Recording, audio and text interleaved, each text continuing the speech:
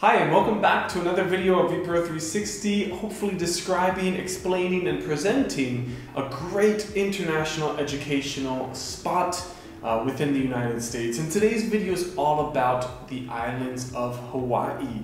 We're going to be talking about why Hawaii might be a great place for you to begin your international education, why you might want to consider Hawaii in the future, and overall what makes Hawaii such a fantastic place for any international student, let alone tourists that want to travel or even live there. So let's get started. Let's see what makes Hawaii so special, unique, and out of this world.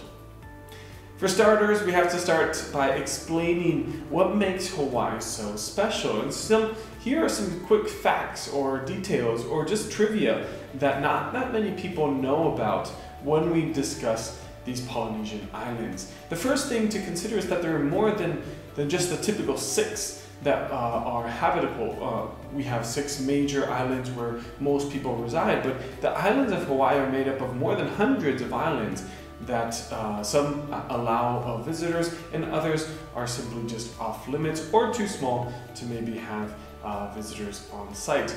But it does comprise these islands that kind of stick out are the peaks of a huge mountain range, and it's in fact one of the largest mountain ranges, underwater mountain ranges in the world on this planet, and which just makes it so much more fascinating when you think of, that's just the peak of something so much bigger underwater.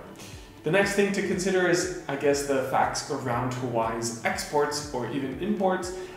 Culturally speaking, we know that it's been tied to maybe Asian countries such as Japan, the Polynesian, Philippines, etc. So there is a lot of cuisine culture around these islands. But what many people fail to understand or to remember is that 1/3 of all the pineapple production across the globe is actually coming from Hawaii. So it's a major exporter of pineapples.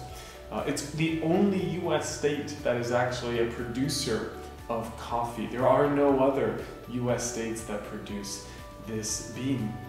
And last but not least, it's also one of the biggest producers of macadamia nut in the world. So 3 quick facts of the exports around Hawaii that just make it such a unique and special place as well. Also, when you look at the biodiversity of these islands, it's just amazing, and it sits by itself basically when you compare it to any other US state on the mainland. Because it's just so unique and so different. When you look at the marine biology of these islands, it just is impressive, and that's tying it back to the educational system. I think that's one of the main reasons students would want to pursue an education in on these islands in the state of Hawaii, and that's because they want to study something connected to marine biology or even biology studies or even environmentalism, because on the island itself you also have ranges of biodiversity from plants to landscapes, with the volcanoes, the eruptions, and the continuous growth of these islands, but also when it comes to the animal presence. Again, very unique, each one from its counterpart.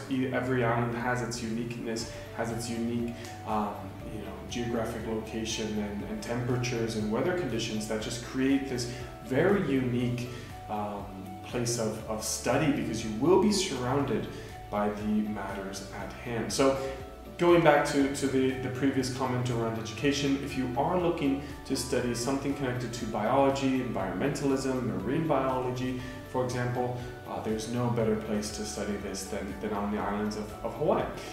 When you look at perhaps the business side of things, we have to make a caveat here that Hawaii is a very expensive state to live in. When you look at your budget requirements, you must increase that budget if you want to compare it to maybe the national average, because you will be spending more money. On average, islands tend to be more expensive already because you do have the cost of imports to maintain the household purchases, whether it's food and beverages, but also any type of imports when it comes to manufacturing of goods will need to be imported. So that does elevate the cost of attendance slightly when you compare it to maybe neighboring states in Nevada or Arizona. You will see higher costs. Similar, I would say, to the cost of attendance in California as well.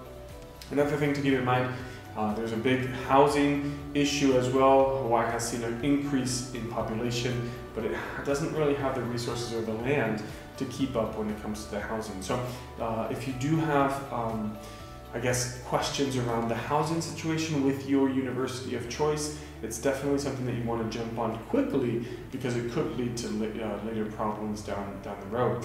Last but not least, if you look at the business side of things, Hawaii is a vibrant state. That there's no part against that. So if you are interested in any type of international business or a business degree, I would highly recommend Hawaii as well. You have the in and outs of a business experience on every island pretty much, that will give you a work experience, an internship opportunity, or even a job once you complete your studies on the business side of things. So if you are interested in business and why studying a business might be a good idea in Hawaii, it's exactly that. You will be surrounded by even bigger companies. There are a lot of companies that have started out of Hawaii and have grown into these international hubs, and that's another reason why studying in Hawaii might be a great idea for business. So, kind of summing up those two areas of study, marine biology or anything connected to the biology area, as well as business, in my personal opinion, might be great destinations for Hawaii. Now the question remains, what happens if I want to study something else? Is that another opportunity? For sure, there are great institutions in the United States, great institutions on Hawaii specifically, that can cater to your degree program interests. You will have different universities offering different specialties. Dietetics might be one, sports science might be another one. Even when it comes to cultural programs, I think Hawaii might be a great place to study that. History as well. Education is pretty much present at any university as well. And even at a master's level, you're going to have a lot of different master's programs to be able to choose from. So don't be discouraged if I'm mentioning perhaps the higher end of these degree choices in business or biology, because you for sure certainly have other options to choose from. But the location is a prime example of a program being put in practice on those two fields. And when it comes to the social side of things when studying in Hawaii, I think it's pretty well known that island life kind of incurs a slowness to it, right? You kind of slow down when you're on an island, and I think that kind of permeates into the educational sphere as well. You will be experiencing a very relaxed study environment, not because it's not pushing you on the study side, but because you have so many other things to do outside of the classroom, right? If you're an outdoors person, if you like hiking, if you like surfing, if you like swimming, if you like just walking around, if you like exploring other islands, if you like to go on trips, then Hawaii is a great destination for that, because you're never going to be bored outside of the classroom. And looking at outside of the classroom, socially speaking, Hawaii is very well known for their community closeness. They want to make sure that their community is interdependent. There's a strong sense of community. So I think people that might have difficulties joining new groups or making new friends, Hawaii might be a great place for that as well, because you will instantly be surrounded by people that will embrace you, even though you're coming from another part of the world. And that's very much, to point out a quick example of this, even the government, on a government level, not too long ago during the pandemic, they had visas specifically for remote workers of other states. Not necessarily visas, but working permits to travel to Hawaii as a U.S. citizen or other parts of the world as well. And they would grant this visa for you, this work visa in a way, but it had a requirement. And one of those requirements, apart from other monetary issues, was also that you had to dedicate an X amount of hours to, almost like community service, to service in some way the community. And they did this because they don't want simply more people to come to the island and just have a closed life. They want people to come to the island to be a part of their world, to be a part of their society. So that's why they added this requirement. I think it's a testament to just the strength of the community on the different islands of Hawaii. So going back as a student experience, if you want to be a part of something bigger than just your degree, just your study area, I think Hawaii would be a fantastic place for that.